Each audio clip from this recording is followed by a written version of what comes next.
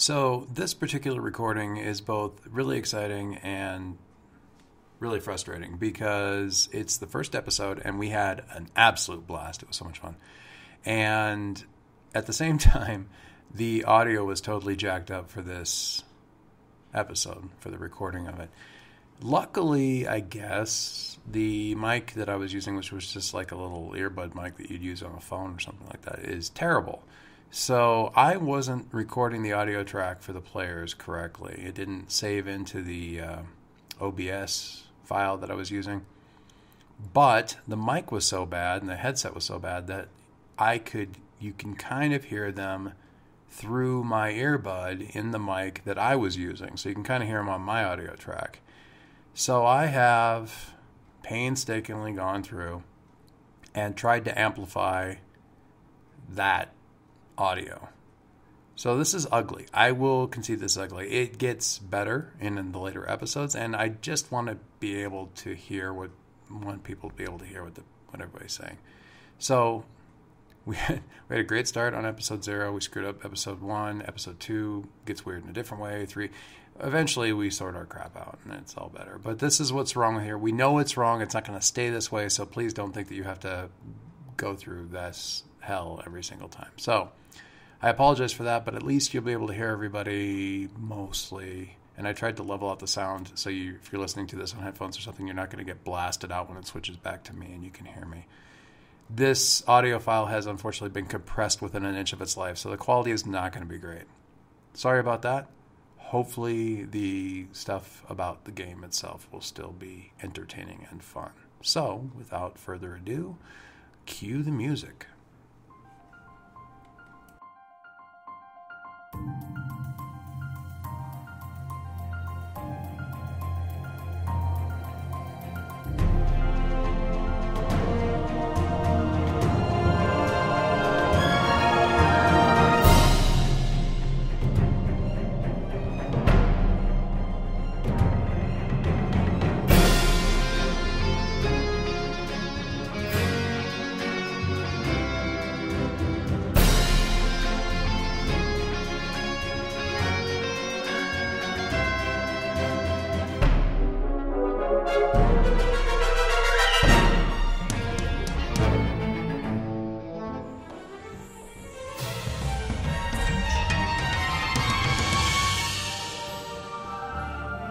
Okay, kids, and by that I mean young heroes, we're going to get this party started with, I don't even know what to look at, I'm just totally confused. All right, so thank you all for all of the awesome stuff that you have been doing with regards to all your characters this week. It's been awesome. So after the session 0 last week, you guys have just been, honestly, it's astonishing how much forum stuff there is already for this game. And say that again? Yes, because some of the people wrote up interviews. Honestly, some of the stuff you're not seeing because it's being sent to me directly, but Dave hasn't been that far ahead in terms of contributions compared to other people. And it's okay. You filled out enough. You gave me lots of useful information, and the Gale family will certainly, as a result, factor heavily into everything that's going on. So, I'm very excited. What do we have up here on the desktop? Is this Adam Omari? Oh, I'm looking at this picture up here. This little sketch. Oh, I must have dragged that excess. Sorry. Yeah, I love it. The little cape and. Yes, it's a scarf. Well, the scarf, right? The scarf with the sparks coming off it and stuff. I love it. Yeah, that was That's totally it.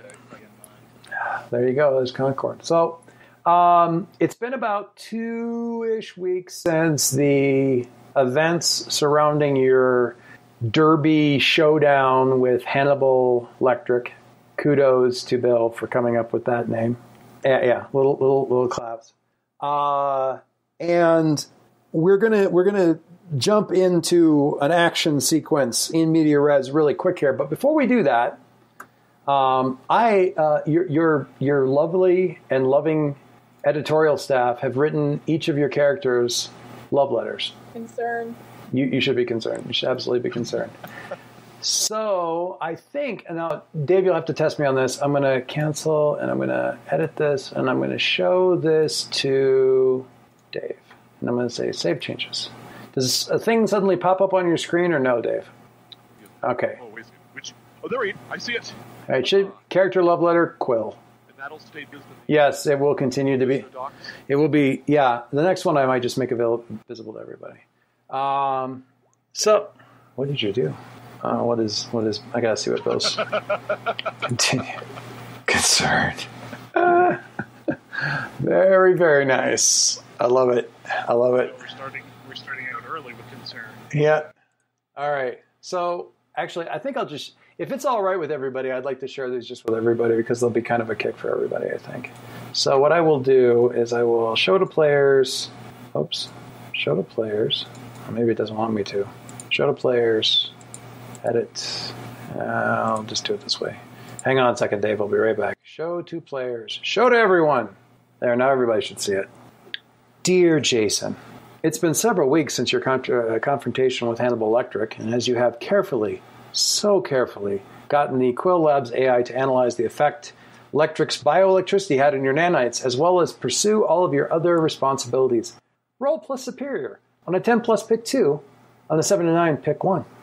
On a miss, pick 1, but some potentially dangerous bit of Quill tech has also gone missing from corporate inventory. What is it? Why is it dangerous? And who do you think might have taken it? Love and kisses, editorial. Go ahead. By the way, I can... Okay, you're in there. That's fine. Don't worry about that. Yeah. Should have come up, but I can roll for it too. You need to mysteriously roll for Ghost Girl. It's okay. Okay. Superior. I can hardly wait. Oh, dear. It actually says, oh dear, next to the 2, doesn't it? It actually does say, oh dear. If I remember correctly, I actually went into the code for this page and changed the result so it said, oh dear, next to it. On a miss, pick 1, but some potentially dangerous bit of Quill tech has gone missing from corporate inventory. What is it? Why is it dangerous? And who do you think might have taken it? But you also get to select one of the 3 options above. The AI research revealed some potentially useful applications for overcharging your nanites after you got shocked with the bioelectricity. You managed, at Ms. Joseph's urging, to shore up your standing with the trustees of the Quill Foundation. Or your investigations, a.k.a. Kron Strong in His Mountain.exe, an automated search program you hacked together, indicates Alicia Chin is back in Halcyon City. So pick one of those and also answer those questions. We're not going to wait. We're just going to, while you ponder the ramifications of your love letter, and in fact, what I will do, Dave, is I'm going to add that you can edit this. So after the love letter, like put in a hard break or something like that and write in what you end up doing and questions and stuff. So I have it you should be able to edit now. You may need to close it and reopen it or something, but you should be able to edit it now. Okay. So that's love letter number 1. Going in alphabetical order here.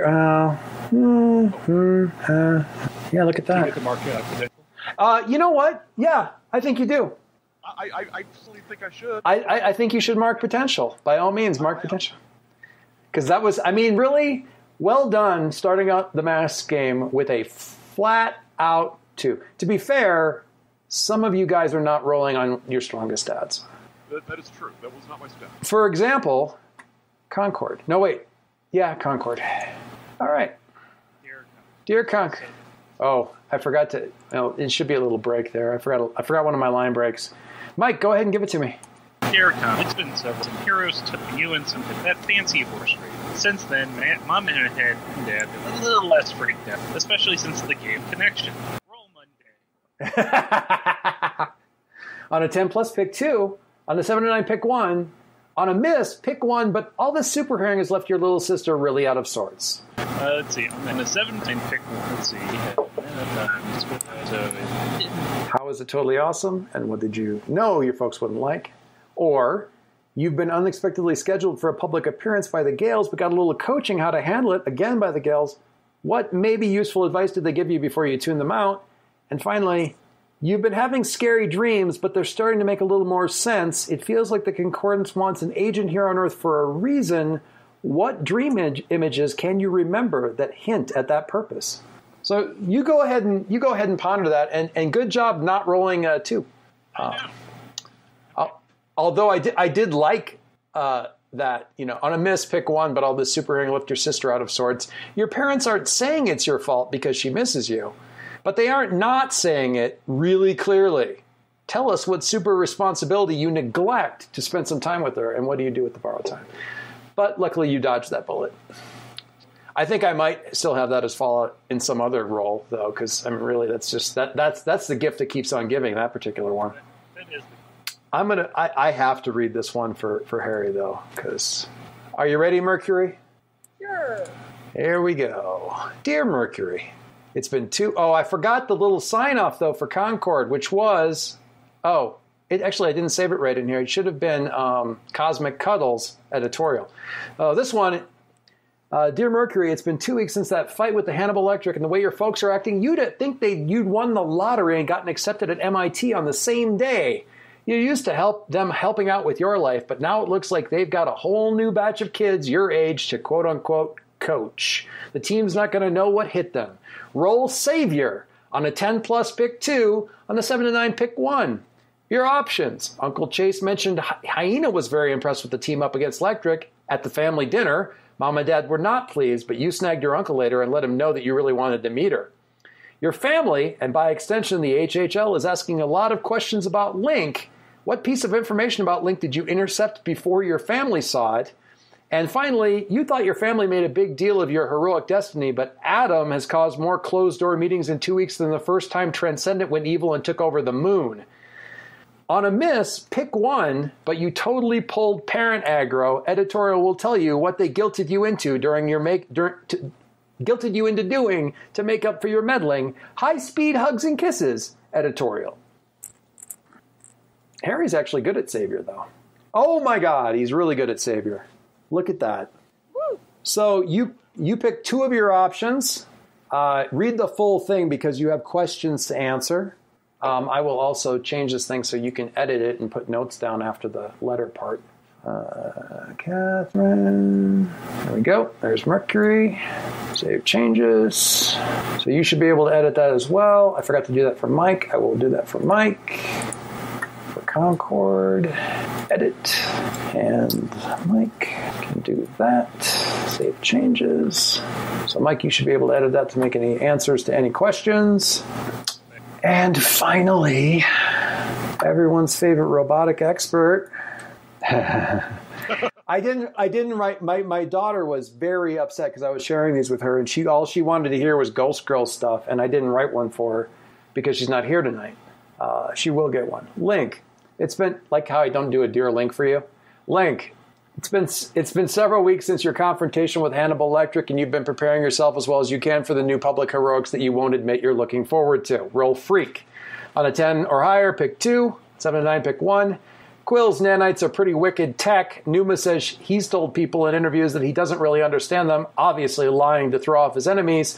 You've run some theoretical models. In what ways would these nanites enhance your tech, and in what ways are they dangerous to your tech? Option 2, Agent Waters got in touch after the thing with that asshole Electric. You couldn't tell if Aegis was happy about what happened or pissed, or maybe they were pissed and Waters was happy. Finally, you and Numa managed to corner and interrogate a D-list thug who was armed with one of your dad's weapons. What unexpected thing did they reveal to you about the source? And why was Numa upset after the encounter? On a miss, pick 1, but your tech made the news before you were ready. Someone recognized you from the Derby footage and now knows who, what, or where you are. Who was it? Who besides you does that put at risk? And how long do you think you have until the cape hits the jet intake? Hugs and kisses. Editorial. Did that similarly work? I wanted to go with shit hits the fan, but cape hits the jet intake was just so much better. Leo. Well, that's good because Potential. I know in advance what my answers will be. I could just do now if that's okay. Google Plus. Oh, you see, I saw you plus one of the things. I'm like, well, Bill has already prepped for this by the time he gets here. So you can pick one of the options up above, and you can also do the thing. You also need to do the thing down at the bottom. What are your answers? Or which ones do you pick? So I'm going to answer Agent Waters Oh, okay. So what piece of advice or clue did he share? I'm going to say there's a couple things. One, that Aegis was apparently present at the Derby because Hannibal Lecter was there to stir up chaos while another villain did a real keep. Aha. Either Waters doesn't know or but just like there was someone else there. Watch out. I'm sorry. He has Link has an Aegis handler, and right. Waters left a hint that Aegis was on site because while Electric was there and active, there was another entity there taking advantage of the sown chaos to pull off the real thing, whatever the real thing was. And so Aegis is I guess they're half pissed and half impressed because the thing happened, but also the other thing happened. Actually, might go well with. Well, there you go. Bill, I just saved. scroll down, maybe. Did you hit save? Maybe I hit. Yeah, maybe. What was your? Oh, so that was your option in the middle. What was the? So in the miss, your tech made the news, but you weren't before you were ready. Someone recognized you. Who was it? Who besides you does this put at risk? And how long do you think you have until the cape hits the gen intake? So I don't know who it was. It was the actual villain undertaking the actual caper. Oh, okay. I can tell you what they saw. They saw at the car show a bunch of kids hanging out with these cars, but they happened to see that car take off, and Oh, I see. one of these house kids wearing the varsity jackets, one of the heroes. They just don't know. Okay. It's at risk. Everybody. Oh, I love my players so much. How long do we have? It's probably going to take like several weeks to trace and trail all the kids, depending on this villain's. So it could be. Okay. I love it. Love it so much. Good stuff. I feel like I should be taking down these notes, but okay. So that's good. All right. So what put it at risk? Varsity players at Hellseen on high. I love it. All righty. So, Anybody else? Anybody else ready? I am ready. Concord, what you got for me?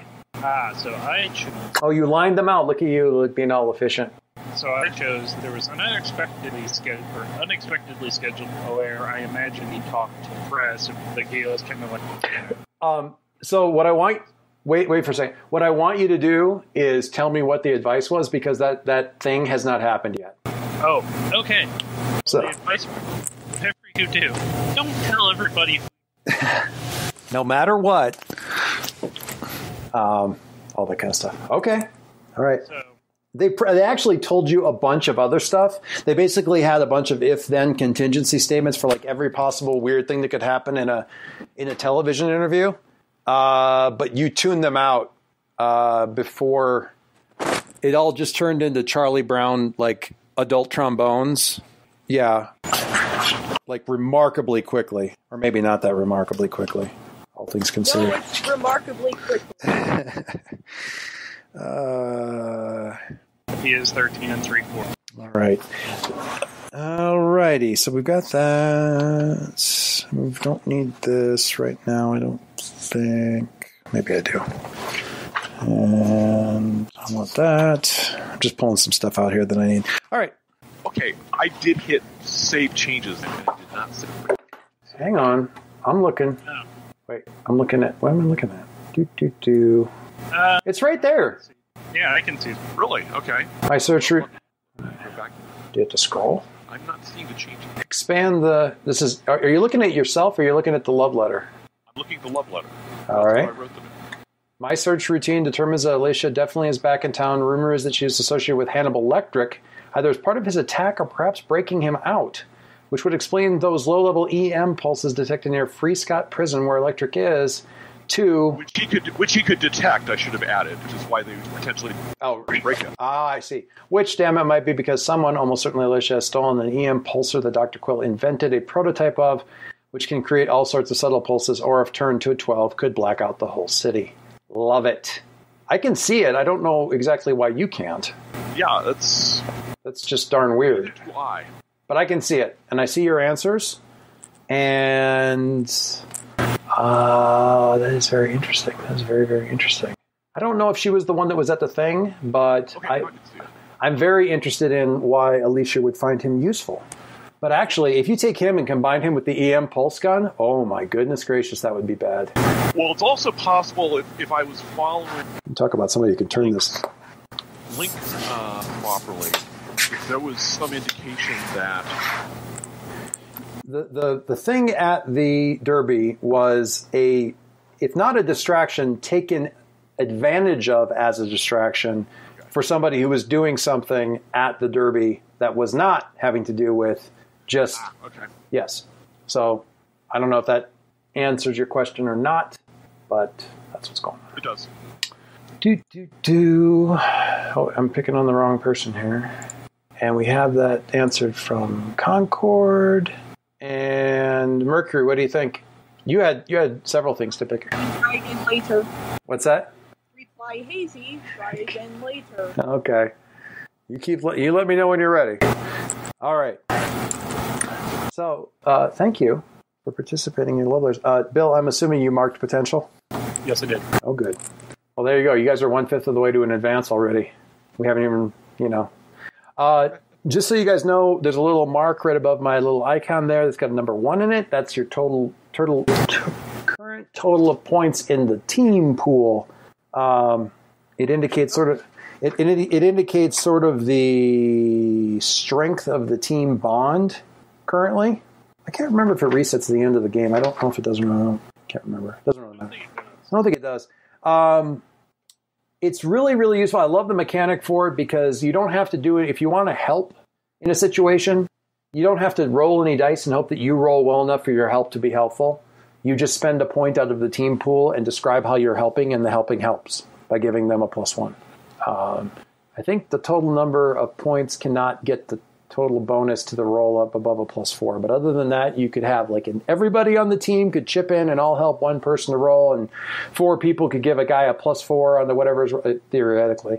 If he didn't have any other bonuses whatsoever, still get up to a +4 with 4 other people helping, assuming that there's a way for them to help. They can't help if they're, across the city on the other side of the world, whatever. There isn't any logical way for them to help. But if they can help, they can help. Which ironically makes Link pretty good at helping since he's got extra. Many hands make easy helping. So, if there's any other last minute stuff, are we ready? Are we ready to move into the action sequence? Not done yet. All right, we'll give you a minute. I'm going to run down and grab a soda real quick. Actually, it's probably not helping. I'm just going to go out on a limb and say it's probably not. Not helping. I'm going to say not helping, and she's the one person in the game who can throw shit at you. So, okay. I'll be right back, and then we'll hop in. All right. Working my way around the table while Catherine puts her thoughts together. Dave, after great and lengthy consideration, your foundation's advisor, what was her name? Not Jenkins. Joseph's. I knew it was a J name. You had gotten word that there was a new challenge for the team. And after some deliberation, which wasn't necessarily welcome, or at least not openly welcome, Joseph's actually recommended that you undertake this new challenge. She thought doing something like this with the team it might be dangerous. It definitely carried some risk, but she encouraged you to get in touch with the rest of the team and coordinate your strategies for this new challenge. And in fact, made the resources of the foundation available to a certain limited degree, in case there was anything that you needed. Certainly, please ask, that sort of thing. A great first step in this undertaking that you seem bound and determined to take. So you have, I'm being deliberately vague here, you have a daunting and challenging team challenge coming up here with with a lot of trepidation in your heart about it. Do you reach out to anybody else in the team, or simply, meet up at the preordained location and hope for the best? And if so, who do you reach out to? What sort of preparation? That sort of thing. Coordination, maneuver sevens, that sort of thing. Right, and I realize you I am being deliberately vague because it'll be funny. deliberately vague. It's the alternative that I just say, hey, everybody, let's meet up at... You could simply say, well... Wherever it is, reaching out to someone. The location has been delivered unto you. So that's you could basically what you would be indicating basically is I'll be there. You know, like you're or actually going further to say I'll be there, and if you guys are coming, we should totally like compare notes and make sure that we don't make fools of ourselves. I'm absolutely the latter. I'm going to just say, hey, everybody, or I'm not going to just say, hey, everybody, be at point X without any sort of preparation. Okay. Who do you out of curiosity, I'm going to ask this of Link. Who did you get that text message from that you wrote in that one thing? Like, in your head, who was it? In my head, I have an answer, but I was just curious who you thought was texting you. I left it deliberately vague, so it could have been almost any. If you need a default, I would Quill. Because to me, it felt like Concord, like the kind of thing that Concord. And it is. But I gotta like if Mike would have sent do you know which message I'm talking about, Mike? Not off the top of my head. All right, so he got a text message. Yeah, it's over in the forum. It was like an in-character thread for like how old is everybody? And I don't need that one. Oh, that text. Yeah. Oh, Jason probably has much less speeds. Yeah, that's mostly what struck me is Jason doesn't really talk like that, but it totally looked like it was up the alley of like it looked to me like the kind of text messages that a kid would send when he's not near adults and he's like really kind of feeling his oats. So it's like in my mind, Concord is sending this text while him and Harry are hanging out and nobody's watching. When he's trying to look cool. Yeah, so he's like, I'm going to text Lynx. Your folks said they've got a contact number or something. I'm going to totally text him. I'm like, dude, don't text him. No, I'm going to text him. Check it out. Like, that's how I see that whole conversation going. Anyway. That isn't what I want to have it. It doesn't matter. I'll do it this other way. Dun, dun, dun. All right. Got that. So how much, this is a sort of a question for the group. How much communication have you guys really been in the last couple of weeks? I mean, Harry and Adam have been talking, have been in contact and stuff like that. But how much have the rest of you guys really been in touch? Have you actually met face to face or anything like that? Well, Jason suggested it. In fact, he said, hey, I've got this big den and we'll go and get together and chat. But I don't know that anybody's come up on that. And let's send some text messages back and forth. I don't get the sense that we were necessarily that close. Yeah. It's been talked about. We're teenage boys. Yeah.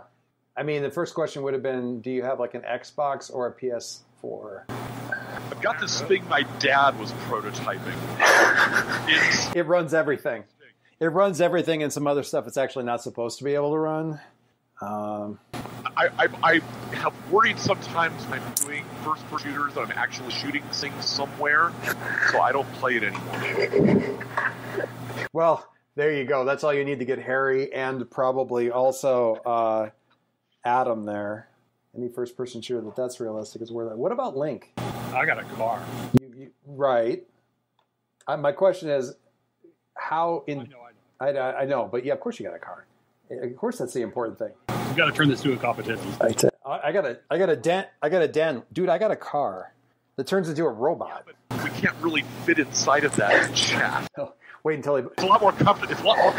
To which I can only reply. Link will probably hang out because, like, a lot of stuff went down. He's concerned. He's going to put on this front of, I just got to make sure that. Okay, so framed up in the comic, we're looking at this as comic readers. Okay, so there's frames. People are lounging around. Is Numa? Otto probably wouldn't fit in too easily inside, although he would love to play the video game. Is Numa there, or would you leave them kind of out of this? Because you haven't really figured out a good way of getting hold of Ghost Girl yet. How do you text her? I mean, she doesn't have stuff. So that she's been some research throwing into that. I'm going to go get chalk and candles going here. There may be some research necessary there. But so what we're seeing, and we can assume, we'll get to that in a second. Wait, I want to see what Mercury stuff is. Wait, I opened up the wrong thing. Your family, and by extension the HL, is asking a lot of questions about Link. The guy in the cool power suit, what piece of information about Link did you intercept before your family saw it? I managed to hide his connection to Aegis, as that would allow them to get a lot more information about him. Okay, so, but your family doesn't. Cool. You thought your family made a big deal out of your heroic destiny, but Adam, Concord, has caused more closed-door meetings in 2 weeks than the first time Transcendent went evil and took over the moon. Transcendent, you can throw him in there as a, Superman / Captain Marvel analog. Probably more Captain Marvel, but went evil and took over. What did you say to your parents that actually got them to back off the kid a little? I pulled a distraction maneuver by mentioning that Concord's parents must be shocked by their son's newfound fame. This caused them to pounce upon the Amaris. Afterwards, I quickly ushered him away, saying that we were going to train. I felt a little bad for his parents, but also the poor guy's eyes glazed over, and I knew I had to act quickly before his mind shut down. Lovely. And you didn't pull aggro, so go you. Pull parent aggro. A constant worry in the Gale household. Did I get this wrong, or does Harry have a little sister? No. I thought there was a legacy question of who I thought the legacy had a question for who do you think is going to be the next legacy after you? I chose not that one. Oh, you chose not to answer that one? That's fair. Yeah. Because I would just love to have a little 8-year-old sister who's doesn't actually have any speed powers, but still manages to tire you out. No. No? You don't want that? Sounds adorable. No, because then you're constantly hurt. Yeah, that's fair. You gotta have somebody to protect. Anyway. Okay. So we got all that together. So what we see to get back to this, so what we see in the comic panels are you guys kind of lounging around. Link's probably purposely putting his feet up on the coffee table where he's not supposed to put it. Yeah. So she's kind of at the back. Harry and Adam are, a lot of 2-player. I mean, it goes really weird. They go back and forth between playing hyper realistic VR first person shooters to circa 1984 Commando. Is it Commando? The old I can't remember even the name of the Contra. That's what it is. Old circa 1980s Contra, and with the same amount of enthusiasm. It doesn't seem to even delay things very much. So all of you guys are kind of sitting around, and you're in the process of doing this, talking about this big challenge / fight that you've got coming up. Mostly debating the tactical specifics, who's going to be the lead on the thing, who's handling free safety kind of triage stuff, that kind of thing in the situation. So we are led as readers to believe that they're planning some sort of assault, but in a very desultory kind of hanging off the edges of the furniture kind of way. Because as somebody pointed out to me, every human being basically plays parkour with their furniture until they're 25. Yeah, Jason probably is meet him on the coffee table. He doesn't say that would be the same thing. But it's okay when he does it, his coffee table. And he's been nagged about his... And honestly, the first time you started to say it, you got 2 words into it and literally heard your dad saying it. It sounded like him. And you just threw yourself into a massive coughing fit to cover it up. What kind of things are you guys saying or suggesting or shouting out from the video game couch or something with regards to, this kind of thing? The experienced people in this particular situation are, from the group's perspective, Jason and Harry. Well, we probably need to lock the primary target down with someone that can go toe-to-toe with, that's probably, and I can play back up that. Mercury scouting around and tackling Mercury, jump in on this, because you have some doubts about Link's ability to actually handle the main antagonist, head-to-head. This particular antagonist might not be ready for this. I mean, Concord could also go toe-to-toe. True. I was thinking if an opening showed up, he could definitely take him out. I just don't know yet how much he can take. I don't want to push far. Well, also, Harry, you can just move so fast to kind of keep them from actually being able to land any hits. If you're willing to volunteer yourself as Well, yeah, I mean, once Harry starts, like, hyping him up... hyping up Concord? Yeah, it's like, he's not gonna, like, put himself out there and be like, oh, yeah, no, I can do it. Well, It'll just be more of like, no, I'm okay with it. Oh, yeah, that's great. well, I'll just, if you don't mind, I'll add. I mean, I've been getting training from the Gales. Like, it should be, like, and Harry. But yeah. And I got to bleed off some power anyway, so... Harry's kind of helping me. I kind of have to this thing in, and he's, like, tugging at the scarf when a tiny little piece of cloth got wrapped. Still kind of sparking a little bit here and there, but a little bit. So if he... Go ahead. No, you do your thing. I was just going to say, if you think that you could maybe, knock him down quickly enough, I mean, then maybe Link and I could back you up on that, and Mercury as the floater to deal with anything untoward that happens, or if another threat joins. If you guys can keep up, that's fine. Yeah, probably. I think we could probably go fast and situation, but you certainly got the most flexibility, the unexpected. All right. Okay. All right. I'm just writing up a quick thing. I realized I needed to get the villain's monologue ready. So, like, okay.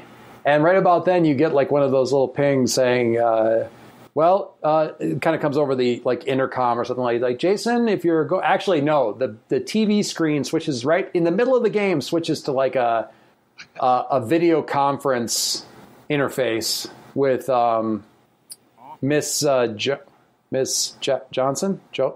Josephs with Miss Josephs like right in there, and she's just looking there.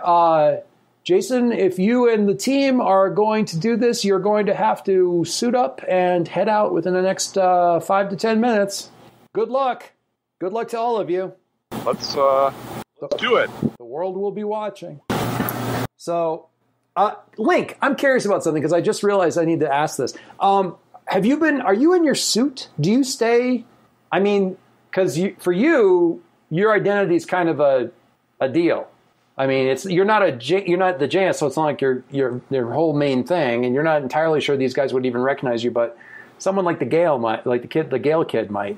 Are you showing up like and just hanging out in the suit, a la whatever Iron Man Mark 47 or something like that, where he's hanging out on the couch in the armor? If I feel like I have reservations about these people, well, I haven't. I mean, we've just talked about like the past, but yeah, if we're not sure that. Well, I mean, I think you kind of have to answer a little bit. I mean, stuff that Numa's thought is that Numa's assessment is that Quill is a private person. So if he's not going to randomly start shouting out people's questions, just based on interview stuff that she's seen, research that she's done, the few times he's been in the public eye, he tends to be a fairly private person. So he's probably okay. Mercury, well, backing up, Concord's young enough that he's not probably going to even recognize who you are. He's not like in the life. And he's enough into the whole superhero thing that if you can trust him with your ID, he's likely to, even if he actually knows what that means, he's probably going to think it's so cool that he's been entrusted with it, he's likely to keep it to himself, except under like maybe torture or something.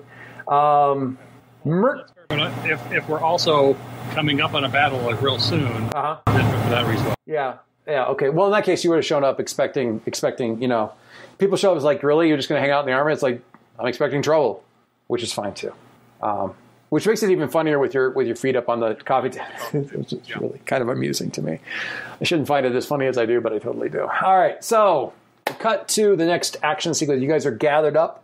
You've come up on the target. You're currently, waiting for the signal to strike. In the dark, and your contact finally gives you the high sign, hands up, 3, 2, 1, and points, and you and you step out of the shadows and into the light, prepared for your second battle and possibly the most terrifying ones of your lives. And then we cut to this. So what we're looking at is a smiling, hopelessly made up to within an inch of her life television like morning show host with like coiffed hair and everything, frozen smile. And in the background, instead of a wall or a backdrop, one of those windows that looks out right at street level. Like the Today Show. Like the Today Show kind of a thing. With people like lined up and they've got signs up and stuff. Tempe, Arizona. Love you, Concord. Love that kind of stuff. And what's that? Oh, here and Dad set this up. And she fixes. Oh God, yes. And she fixes the camera with the smile. Heroes in Halcyon City are, some would say, common. But the city loves welcoming new, fresh faces, and we have 4 of the newest and freshest faces out there. These 4 heroes that we have in the studio today. I am Tasha Starr, and I have with us Jason Quill, the mysterious Link Mercury, which is to say the latest and some would say greatest member of the world's fastest family. And Concord, you are so adorable. I cannot wait to talk to you. So here we have, I guess we don't necessarily know, these, we saw them in action a few weeks ago on this same channel's afternoon news report, and now we have them here in the studio for live interview to get your questions answered, people. And she kind of turns around to the window, and everyone they get that camera out. It cuts to the camera where the cameraman's like outside with the Steadicam, like taking it along the side of the people that are at the cordon, so I can kind of rush past everybody. While they're all like waving in and doing all this stuff and waving their signs and everything. Jason has the most fake smile that anybody on the team has seen with, but it's one that clearly he's practiced a lot. He's kind of waving to the window and waving to the studio audience. Good luck. We're all counting on you. Doe in the headlights, look. Yeah. And Mike's, and suddenly Concord's thinking, I can't take it. I can't take these kind of hits. I'm not meant to be the person who's facing off against the main enemy. I can't do this.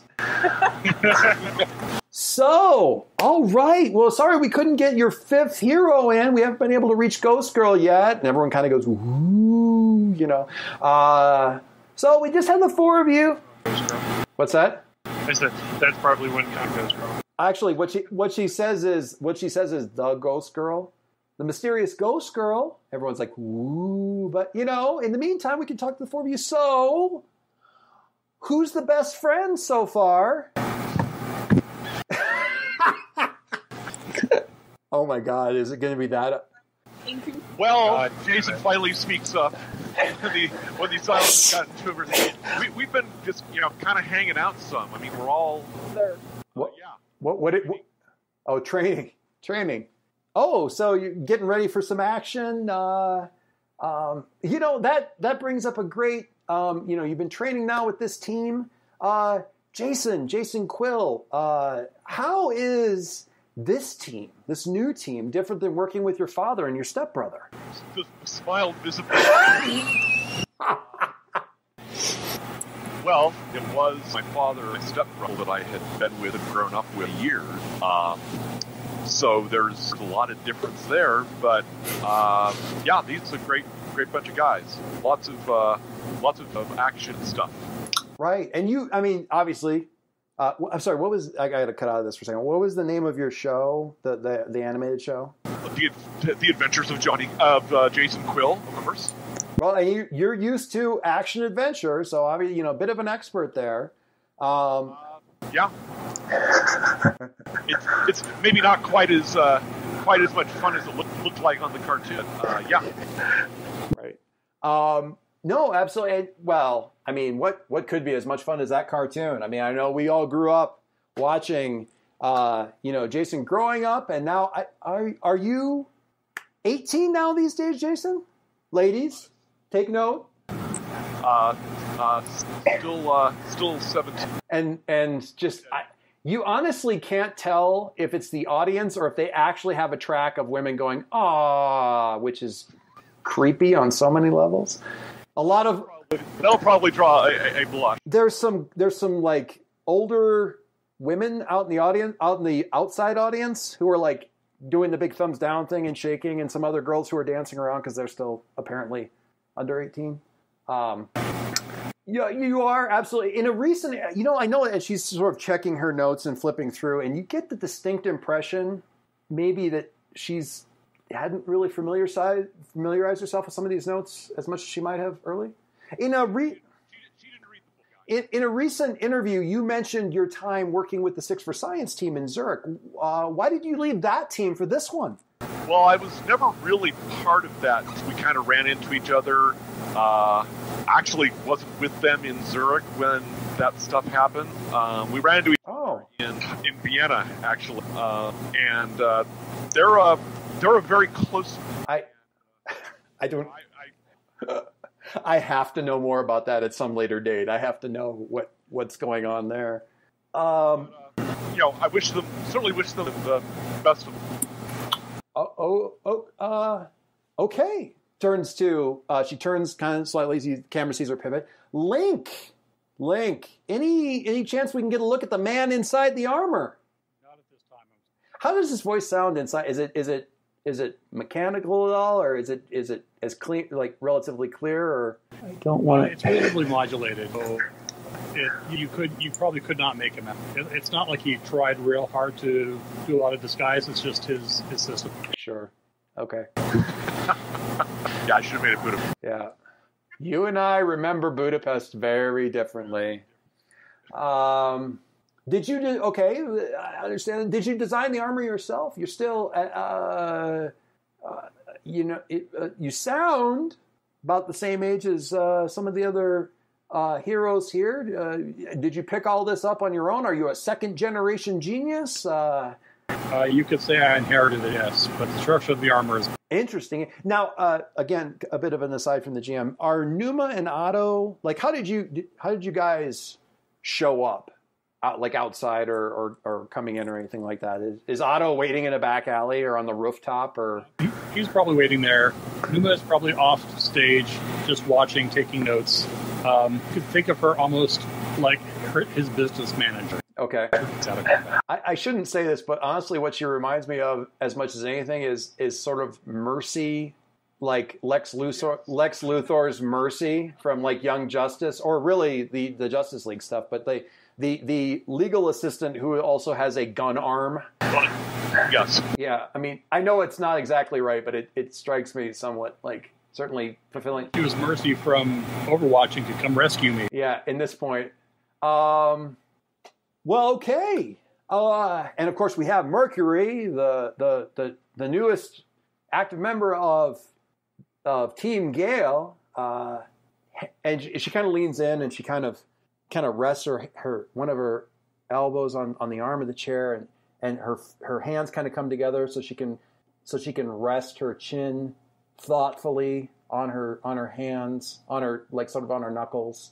Harry, as the member of the team with, all due respect to Mr. Quill, the longest lineage of family heroics, what is it like knowing that you're going to have to shoulder the weight for this team rather than being surrounded by veteran world-saving heroes who tend to take on that weight for you? It's great. This is what I've been for. I'm glad to put my skills to use to help people just like my parents. Headlines tomorrow morning in the newspapers. Harry Gale claims he will carry all the weight for this team. Which your mother and father, right? Like, seriously, somewhere in the city, Chase right now is rubbing his temples. Just like, oh, kid. Well, it's great that you're ready to step up. Are you the fastest in your family, Harry? I'm... I love the painful silences. It's so good. No, my father's still the fastest. Oh, yeah, I'm sorry. Remind me what his name is. Silver Streak. The venerable Silver Streak. I shouldn't say venerable. The famous Silver Streak. Still the fastest. You heard it here first, and kind of laugh. Very, very much a fake laugh, an artificial laugh. Well, that's great. And you've been spending, we know, a lot of time with Concord. You are just the cute. I want to pinch your cheeks. You are. She kind of looks at a couple of her notes and kind of shuffles through a couple of cards. Are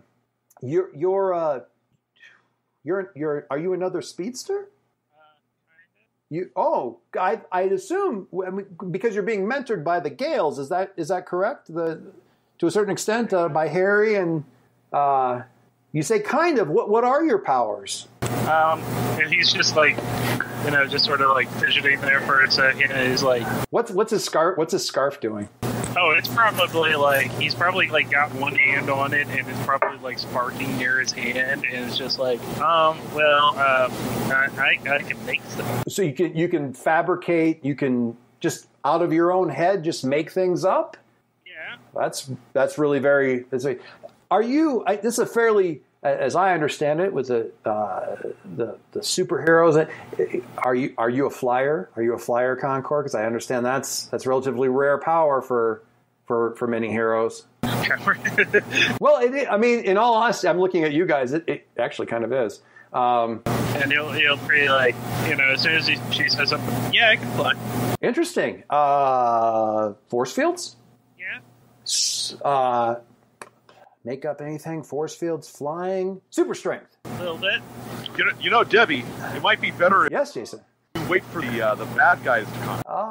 Right. Of course. And we wouldn't want. But really, Concord, really very. She kind of turns back. Really, very powerful. You're just a wild Swiss Army knife, a bag of. With some of that, what are your weaknesses if you got that kind of power? Really? I think to say that out loud, just like under his like. Jason coughs into his. Oh, right. Of course. I can't discuss the weaknesses. That would be. So the bad guys might be listening. With our ratings, they probably are. So we couldn't get her into the studio here, but Ghost Girl, you guys you all had a chance to work with her. If you had a chance to talk with her. We understand what we've been able to learn is that she's a spirit from the past, from the Revolutionary War. Yes? Jason, you look like you had something there. No. No? All right. From back in that, far back in the past, and now she's here in the modern world. And what's her least favorite thing about this crazy science fiction reality that she's found herself in? Has she talked about that? Has she run into any of her great-great-grandchildren? We're doing what we can to help her integrate. Right. Integration, trying to work within the world and understand all that thing. A lot of people looking up to you, especially as young heroes. You've got a younger generation. Certainly, a lot of people are going to be more interested in the exploits of Mercury than they are going to be in the Silver Streak, just because closer to the same age, except for Concord here. Concord, don't you think that all the violence that inevitably surrounds superheroes is hard for someone your age to process? Would you say that you're a good role model for other kids your age? Well, She's just kind of like, and she stops, and it's like her face just shuts off and waits. It's like it's got a... Debbie? Yes, Jason, I'm sorry. We'll get right back to you, Concord. Well, I was just going to say, on Concord's behalf, sometimes there's some valuable lessons you can learn getting into adventures young. So I'm sure Concord's going to do a great job. And we'll certainly all be watching out for him as much as he watches out for us, because that's what it's about. Right? Indeed. And well said. Well said. Actually, Dave, you know what? This is the second time you've leaped to his defense. And I think I feel like this is a good time for this is obviously it's a little bit tongue in cheek, but this is a threat. So I think that this is actually triggering a defend move on behalf of especially deer in the headlights Concord here, who's just sort of frozen at some of these questions. So I'm looking at the move defend. When you defend someone or something from an immediate threat, does that work for you? Sure. All right. Roll Savior. He wants to roll Savior. I've got. Jason Quill rolls with Savior 10, a full hit. This is a little bit weird here. Does my line draw applause from the audience? A lot of approving nods and I think for this. These aren't PC threats; these are NPC threats. On a hit, you keep them safe and choose one on. Yeah, is this right? Thing.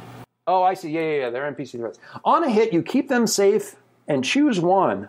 And then on 7 to 9, we don't need to worry about it. It doesn't cost you. So you can choose to add a point of team to the pool. You can take influence over the person that you protect, or you can clear a condition, which you don't currently have.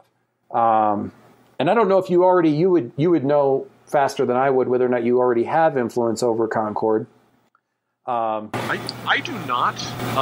So you can go with sort of building up the team a little bit by putting a point into team, or you can take influence over Concord. What do you think? I'd like to take it. Concord, does it seem like he was leaping to your defense? Does that seem? Yeah.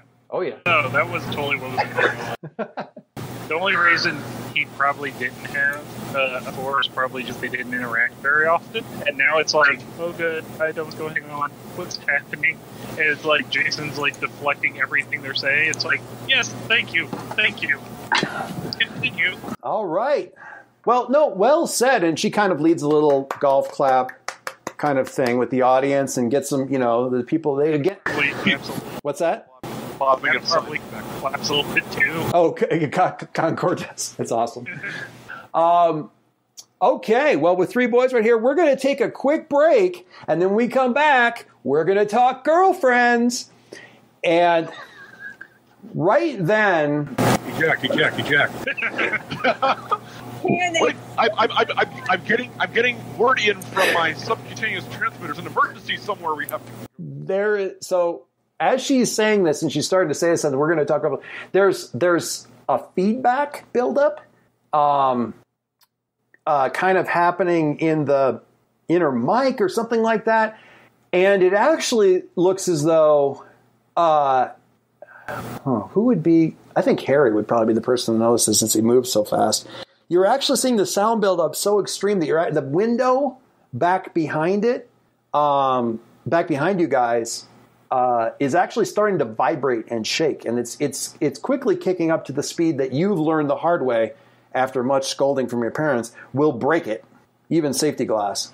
And just before it's about to hit that vibrational pitch, you hear through the feedback, it kind of reforms into a different voice and says, actually, this interview is over. What do, Harry? Thank Christ. And he absolutely says that. Luck, it's dark side. And he actually says that into a live mic. It's perfect. Thank Christ. I couldn't have hoped for a better response to that thing. So Mercury, the vibration is building up in the glass. You hear this female voice say, actually, this interview is over just before the glass is about to shatter. What do you do? I yell at everyone to get down. Okay, is there any? Go ahead. You said you yell at everybody to get down, and then you what? You're out of the way. Oh, okay. So you specifically like get her down with your super speed. Yeah. Kind of give her out of the way. Okay. So what I would like you to do, given that you're protecting this helpless NPC, is I'd like you to roll defend as the glass shatters and sprays into the room from outside. And people are screaming and scattering outside, and also the kind of Mercury rolls Savior a hit. And we're going to look at that real quick. Basic moves. We're just back on defend. Okay, so that's a 9. So you defend yourself for something from me. Threat roll Savior for NPC threats on hit. You keep them safe and choose one. You can add a team to the pool, take influence over someone you protect, or clear a condition. On the 7 to 9, it costs you. You either expose yourself to danger or you escalate the situation. Expose myself to danger, and I will take a team. Okay, so that's excellent. Thank you. And in just a second here, we're going to do the... Okay. I'm going to deal a point of team to the pool. So we are up to 2. And you successfully take care, and you, how is that worded specifically? Expose yourself to danger or escalate the situation. Okay. I'll make sure You don't want to take influence with Tasha Starr? I'm stunned. I mean, Jason has got her covered. Jason's going to take influence over Tasha? I don't know about that.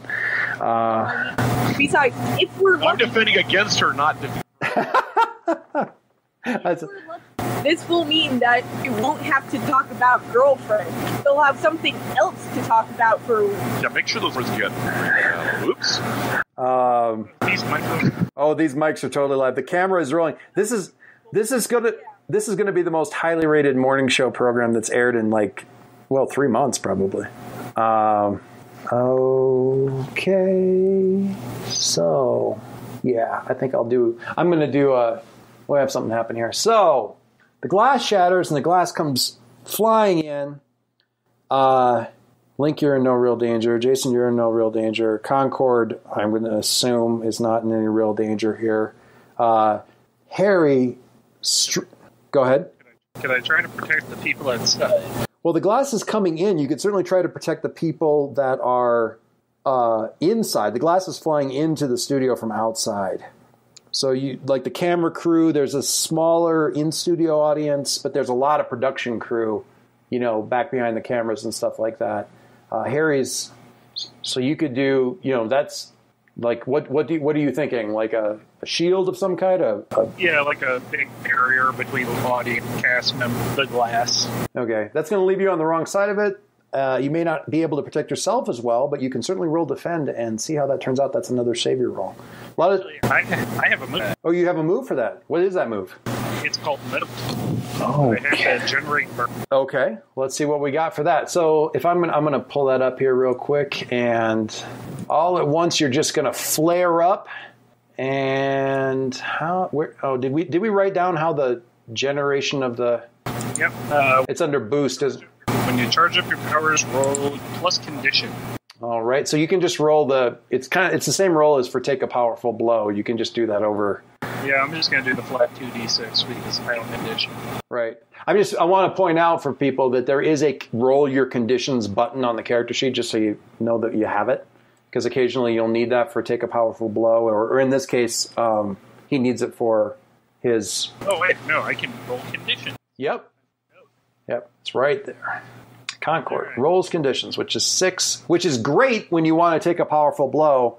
It's less awesome when you want to boost. Or generate burn. How does that look? Oh, no. Actually, that's my second best option. Oh, really? Yeah. I did not know. So what happens? I don't see. Where did you write that down? Did you write it in your? So when you charge up your powers plus conditions, currently have. All right. On a hit, roll 3 burn. On 7 to 9, mark a condition. On a miss, roll 2 burn and mark 3 conditions. Oh, that's a good result? I suppose it is, because now you can generate even more burn next time. I don't know. So I think we're going to angry, afraid, and insecure. Interview has me so insecure at the moment. Okay, so you've got your 2 burn, and you want to throw up moat. Spend 1 burn to create a barrier that will hold back threats as long as you keep your attention on it. I may call on you to spend another burn if the barrier is threatened by a particularly powerful enemies. Since you're doing, you're probably just throwing it up between them and the innocent people. I think you guys are going to be on the outside, or on the wrong side of it, but all the innocents are going to be on the other side. So we don't really. I mean, in this particular case, we really don't need to roll the defend. It's just kind of, and I think you've taken enough condition hits, certainly. Yeah, just a few.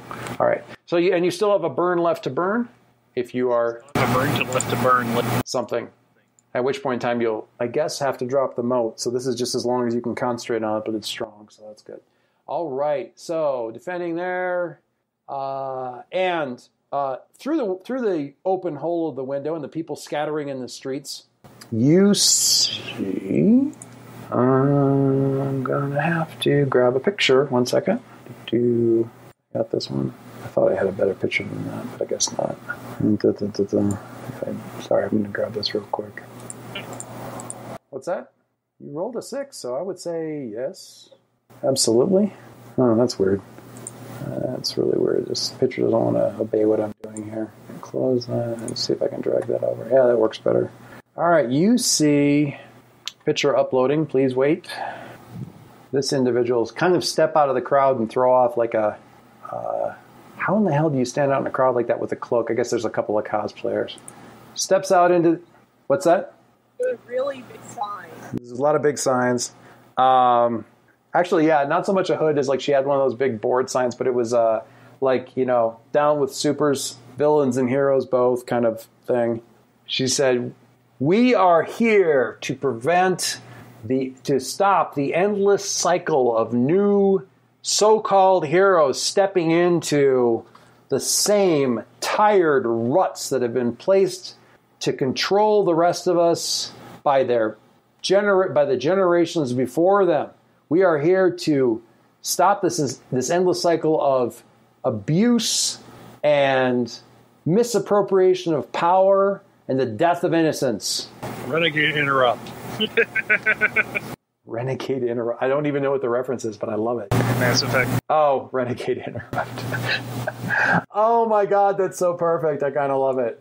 And what the hell? Bill shouted Renegade interrupt. So, Link, what do you do? If I hear this soliloquy happening, if I hear this soliloquy, I just love the pause there. Really, actual move I have. Okay, what is it? No, it's not. Oh, okay. I just love the pregnant pause. Is like you think of all the other words you could say instead of soliloquy.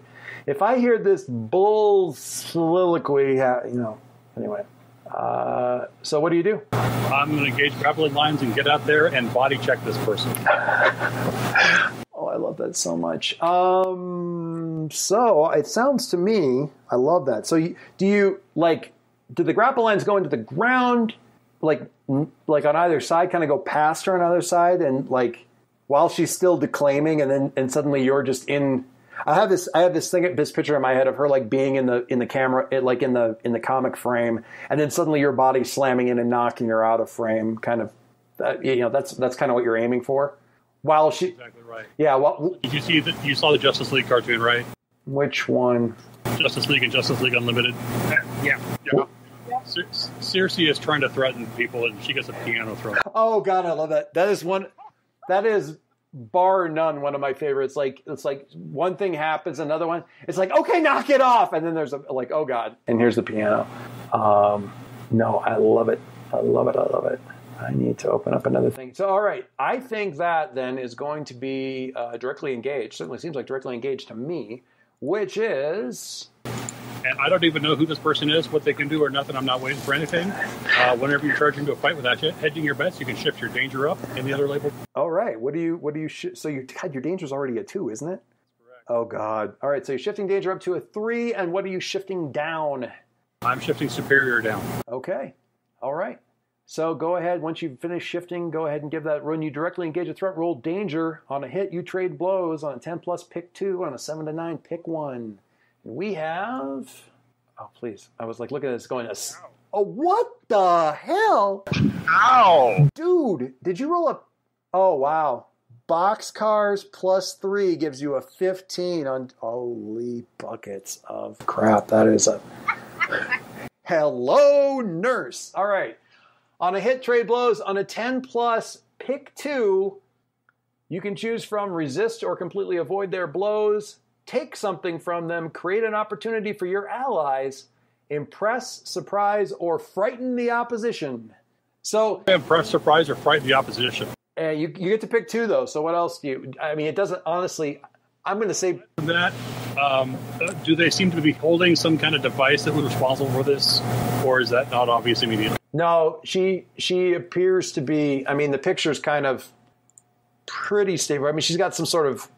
Slightly She's created opportunity for your allies. She's briefly stunned, so who else can make a move?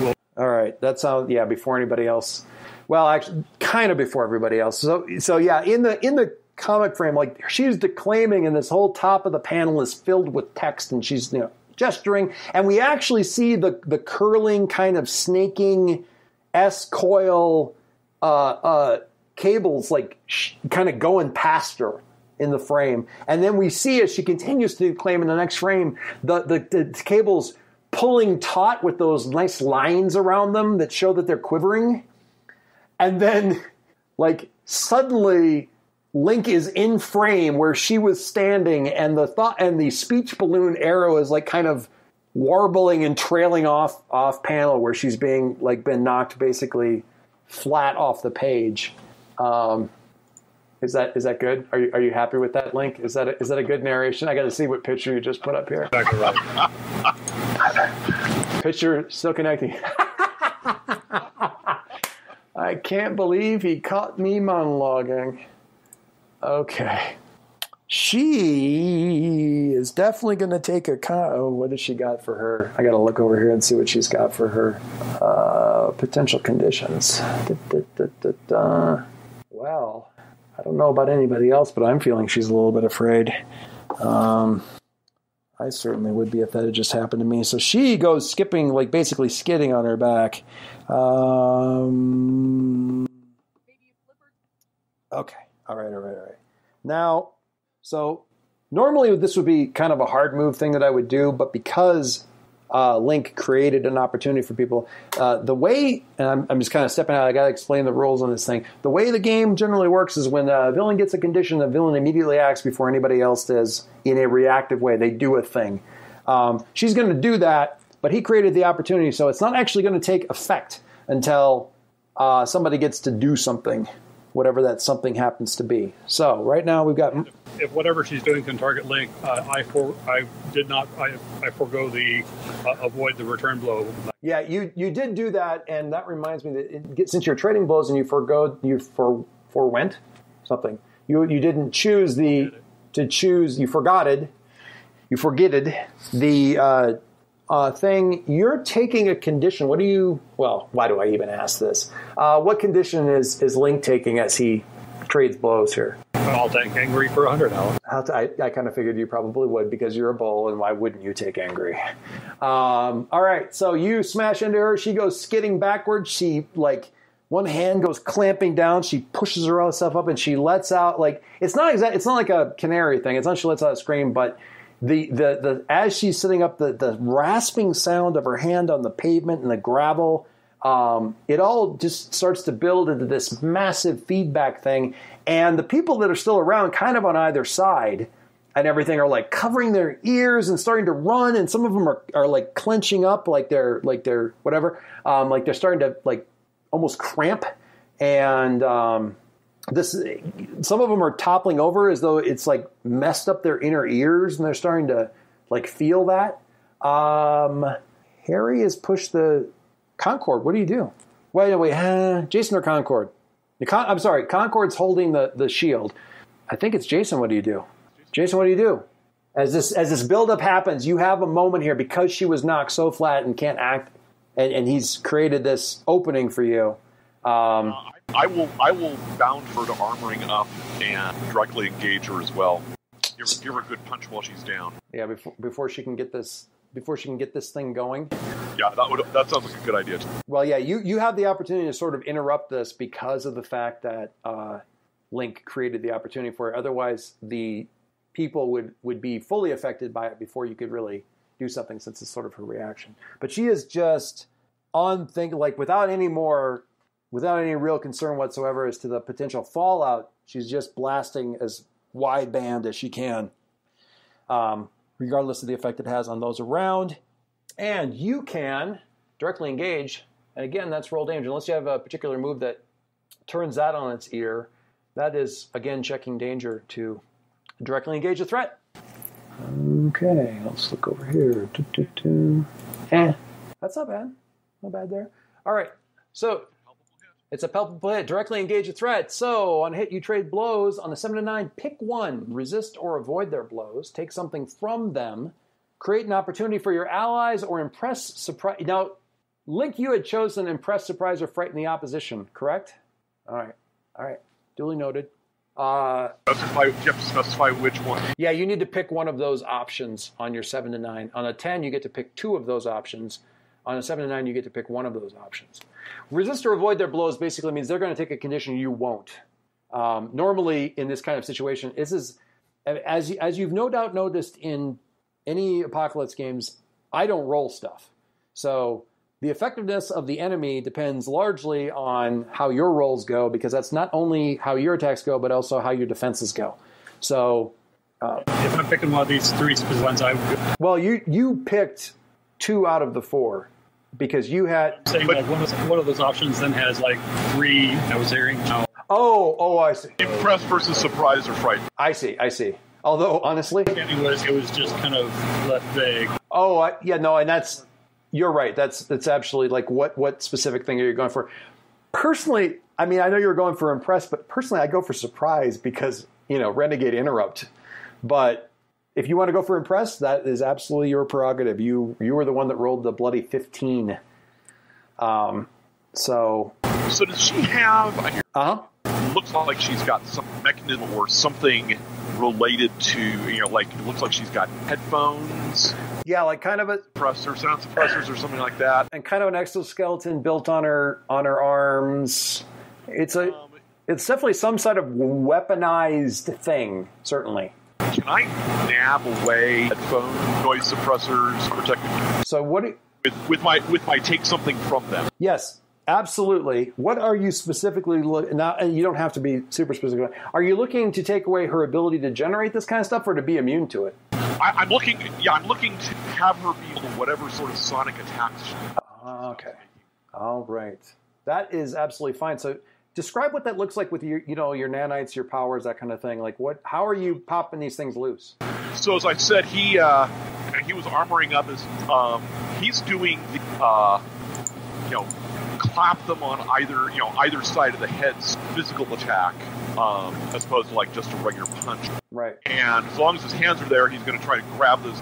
All right. So you're actually like you clap them on there and stun her, or do that to stun her, and then your nanites almost kind of like, it's really hard to not imagine Venom in this case, but kind of like almost like crawl in or seep in or do that weird magnetic putty thing, like right around the insides of the ear. So when you pull your hands back, it just kind of drags them away with it. She's still got the chassis on, but it kind of pops that loose from the rest of it, which is entirely possible.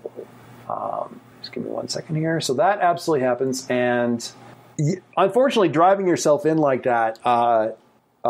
You're driving yourself in directly to the source of this sort of equilibrium busting, nauseating kind of sound cannon almost effect, getting in that close. So it still affects you.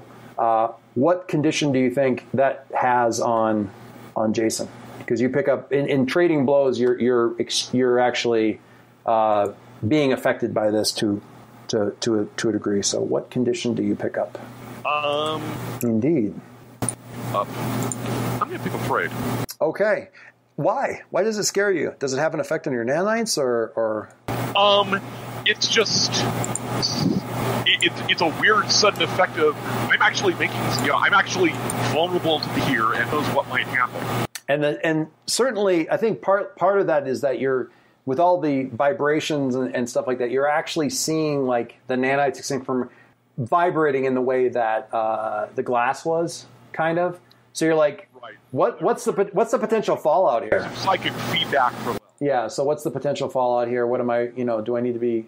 How bad is this going to get before all that kind of stuff? I can't figure out how to get this thing out of here. Okay. Oh, dang it. Sorry, I'm trying to grab the thing here.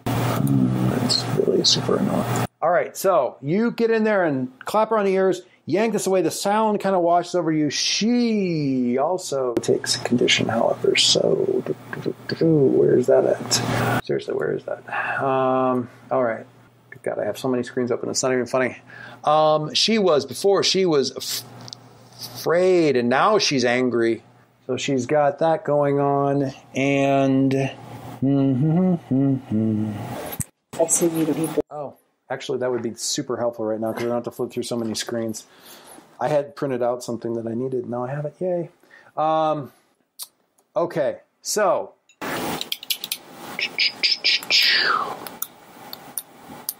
I'm pondering. Okay, so you pull the headphones back, and the nanites are kind of warbling a little bit, wobbling, and you see an effect on her almost immediately. Her face kind of sags with just the blow of it, but she doesn't dial back. You see her eyes just like for a second, like start to kind of like get lost in the effect of this thing, and then you see them just harden and this. It's weird because you don't even know who this person is, but the sheer anger, the hatred, or like just it's like years of resentment, and you don't even know this person focuses on you or focuses her, and the sound intensifies despite the effect that it's having on her.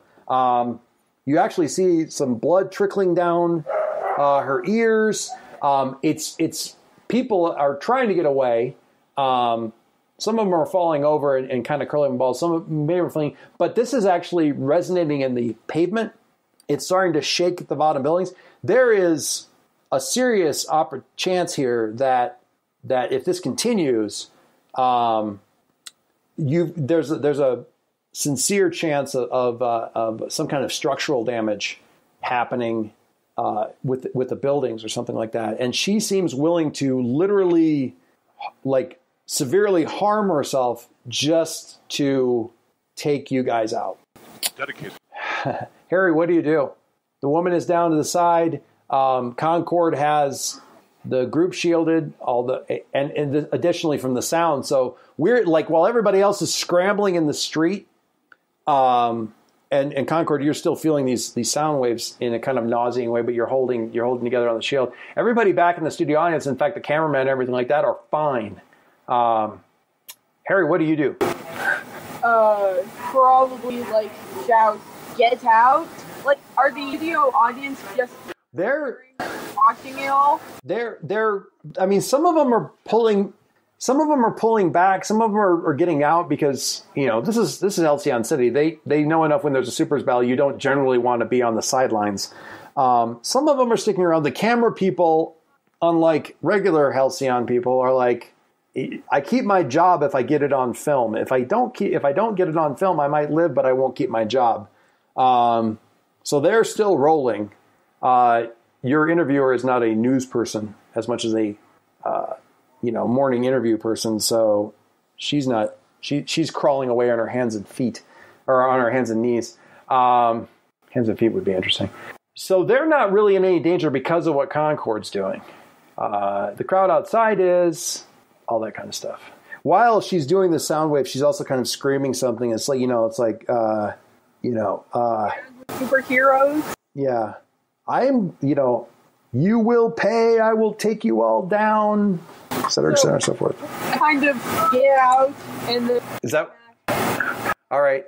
To knock her cold. To like, what specifically are you doing to her? Speed punch. Because that is, from what I can, quickest way left on the sidelines out of relative danger. Okay. In that case, I would definitely go with directly engage a threat, because you're going to be basically... What's that? Say that one more time. You broke up a little bit for me. Oh, are you defending people? Okay. So you're defend people. So really it's not about her, it's about shutting down this sonic blast. I have a specific suggestion if you're looking. Yeah, go for it. So you've probably seen your parents do a trick like this in the past. Air conducts sound. If there's not air to conduct the sound, then she can't hurt anybody. If you can run fast enough the flow of air around here, you can basically... Or you can do the, twirling your arms, disrupt the air, but either of those, yeah. Yeah. And you do, one of the powers that you specifically kept was that sort of your mom's thing with the air control. The best part is I can totally see Mercury going to run in there and both of the science guys being like, "Oh no, air conducts sound. Use your arm thing." And he's already doing it.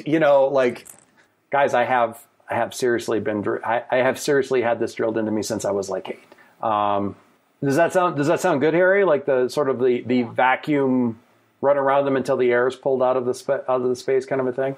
All right. In that case, let's see. I think it's Savior then. All right. Roll Savior.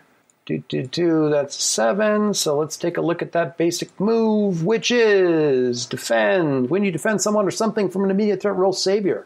On a hit, you keep them safe and choose one. But on a 7 to 9, it costs you. Expose yourself to danger or escalate the situation.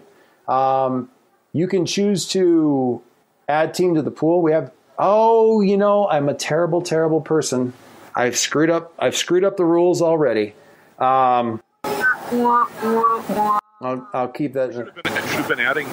Well, no, there's a yeah, for entering combat, and I forgot. I'm a terrible person. We will do that in just a second. Okay, so for NPC threats on a hit, you keep them safe and choose one. On a 7 to 9, it costs you. Expose yourself to danger or escalate the situation. You can choose one of the 3. Add team to the pool. Take influence over someone you protect, or clear a condition, and you protect the people. It's just a question of whether or not you expose yourself to danger or escalate the situation. Exposing yourself to danger is basically you in this case. Oh boy, it's tough because we'll do a different move there. It'll be fun. I know what's going on in both of your options, so you can kind of see whichever makes sense. If you're taking the hit yourself, or if things get worse, either way, I'm trying to decide the other bit. Oh, the either add team or take influence. In this case, just so you know, adding team does what adding team does, and we're gonna do the other little team maneuver here in just a second. Influence, since the group, or since the people that you're protecting is sort of like a homogenized sort of NPC group, we can sort of decide who in the audience that we maybe didn't really notice. You can take influence over the whole group, which is great. You've got a crowd of people who think you're a hero, who are going to be like rooting for you, and you'll have influence over those folks. Or you can specifically say, unbeknownst to anybody, so-and-so was in the crowd, and they're an important person for this reason, and blah, blah, blah, and I have influence over them. So that's the option that you've got there. We can talk. What's that? I said we talk. Yeah. But so you could go somewhere. You can go something like that, or you can go with the feeding into the team, since you're taking this big hit. Which one do you think? Either one. I mean, there's good stuff happening for either one of those things. What? Do I even want to know what YouTube thing you linked? Oh God, everyone's a hero in their own way. You and mostly me and you. Man, I need to watch that again. I haven't seen that in a long time. Okay, what do you think, Harry? You think you're going to add to the team pool? Okay. Sure. All right. In that case, we'll deal one into the team pool. So you've got one coming there, but first we're gonna. So now that this is because, and are you're taking a power? You're putting yourself in danger. Okay. We'll talk about that here in just a second. Wrong sheet. I got to remember to do this. So you guys need to help me remember, because I'm going to forget some of this stuff. And where in the heck? Oh, there's the sheet. So many sheets.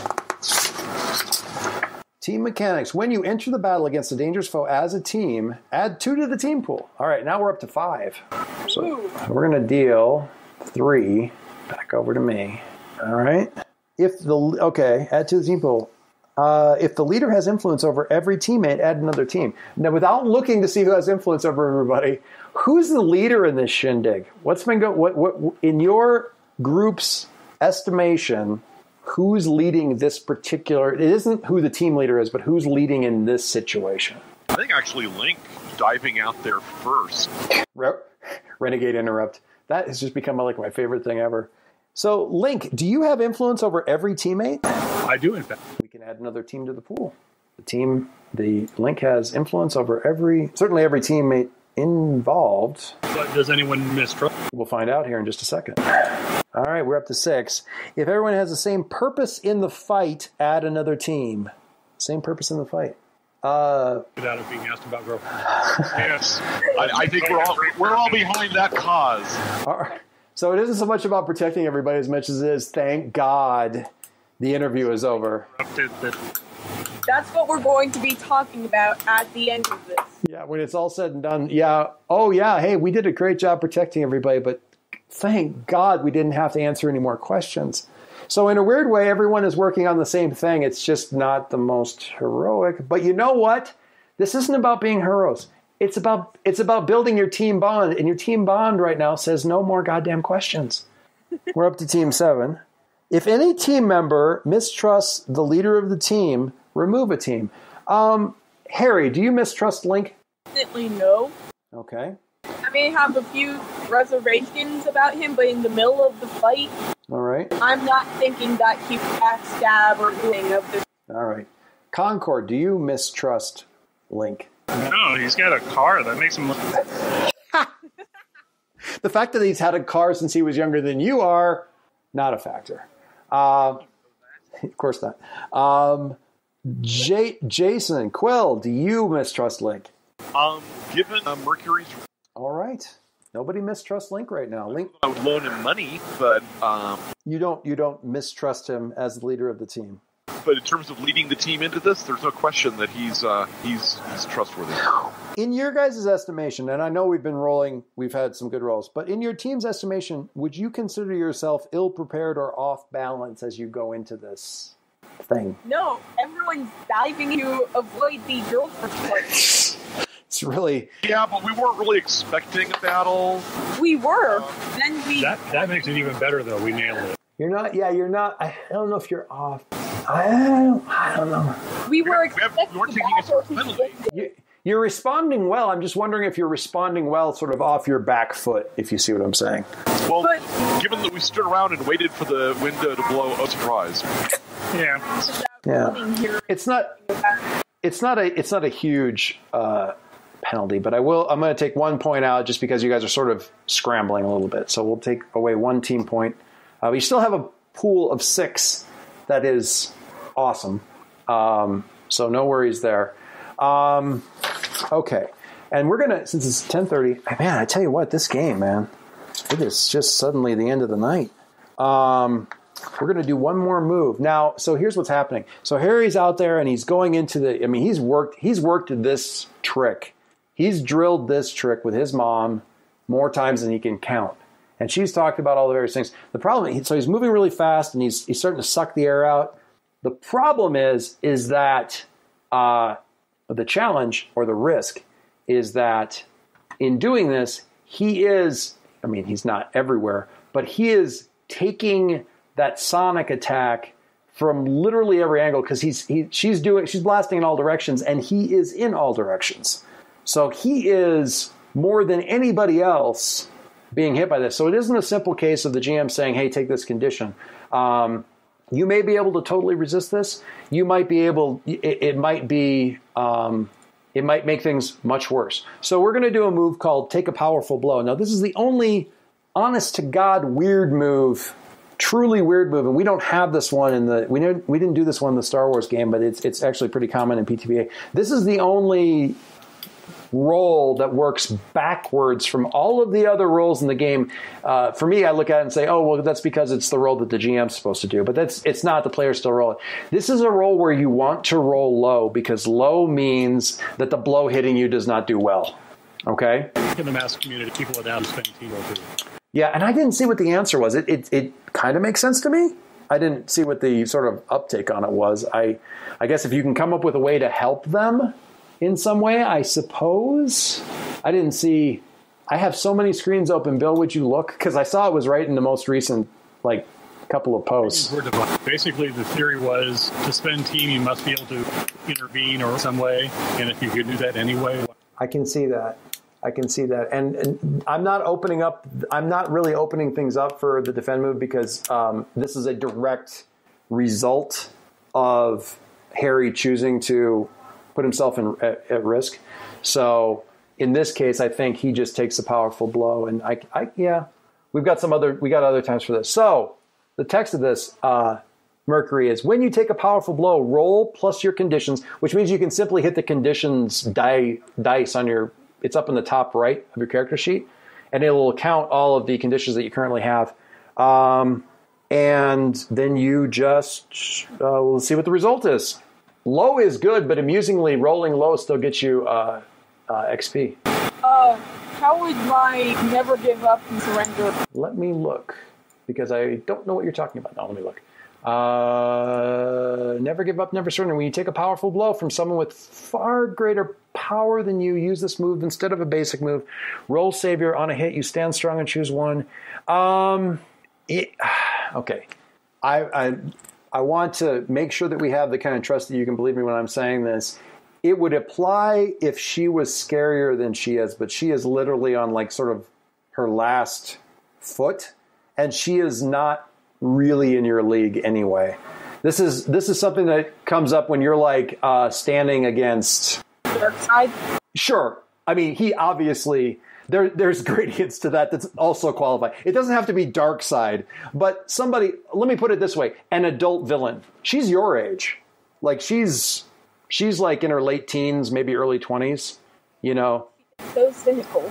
That is a hell of a good question, and maybe something to maybe do some reading up. You would know this if you would actually show up to the the Gale family briefings on up and coming villains active in the city. I went to college and took introduction to philosophy. And then she decided that all super. Go ahead. I was doing. Yeah, you had a perfectly good reason for this. So absolutely, I'm glad that you remembered that move. But that's when it's really for the, you know, like I'm outclassed and I'm staying in the fight anyway, kind of a thing. It's going honestly, yeah, adult villains that are a little bit tougher than this. It wouldn't need to take much, but if you decide to stand in and take a powerful blow against somebody like that, especially for you, it's a perfect move.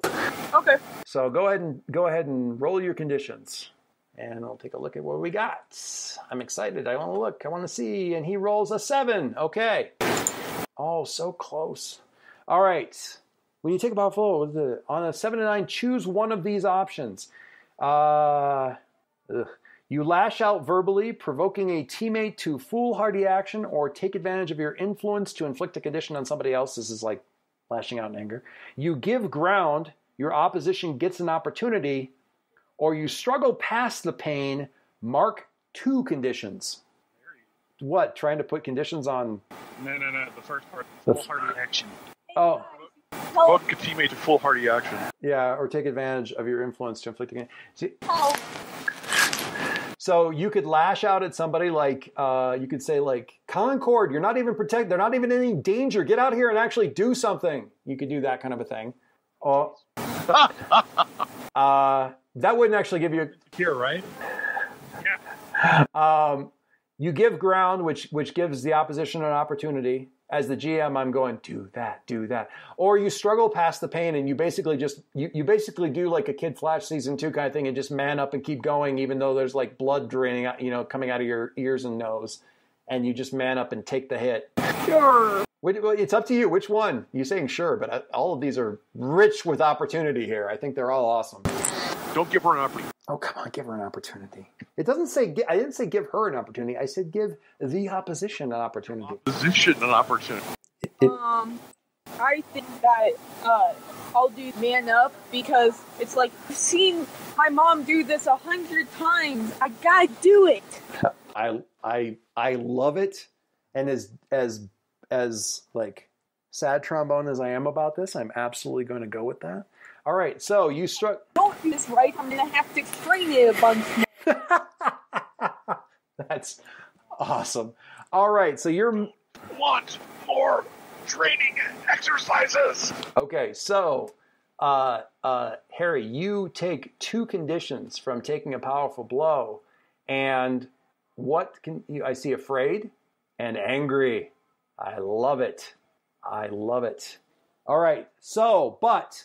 In the circling in the thing, and you basically just get mad to power through it. And when you finally stop, there's almost an audible when you stop suddenly, and there's this slap. There's this like almost like a not really a sonic boom, but like a clap, a thunderclap right there in the middle of the street as the air slams back into this vacuum pocket that you created. The sound has stopped, obviously, and the shock wave of it, like, kind of she had kind of like started to get back up on her feet, and she's like basically sitting there. She's not out, but she's on her knees, just head sagging, arms down. And honestly, Harry doesn't look like he's a half an inch away from the same kind of position. You're still on your feet, but you are kind of like arms kind of hanging, and that sort of speedster, I gave it all my got kind of pose where you're sort of like still kind of,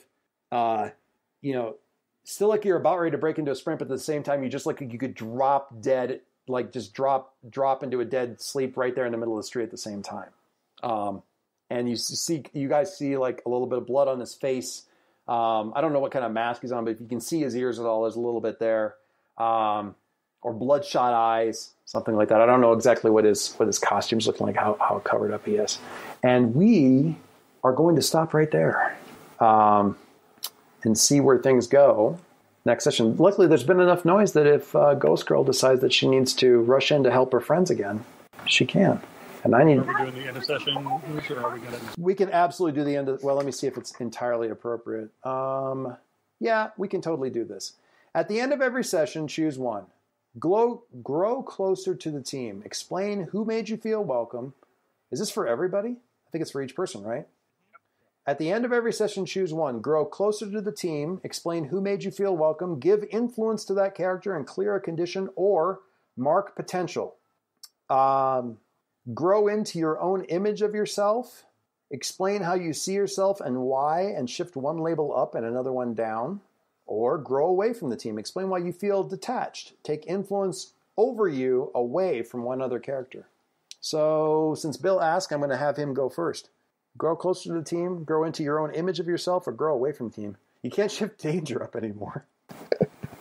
I actually feel welcome. I'm not sure if there's any who made me feel welcome, but I would say Link probably felt kind of sympathetic and protective towards Concord earlier, and is definitely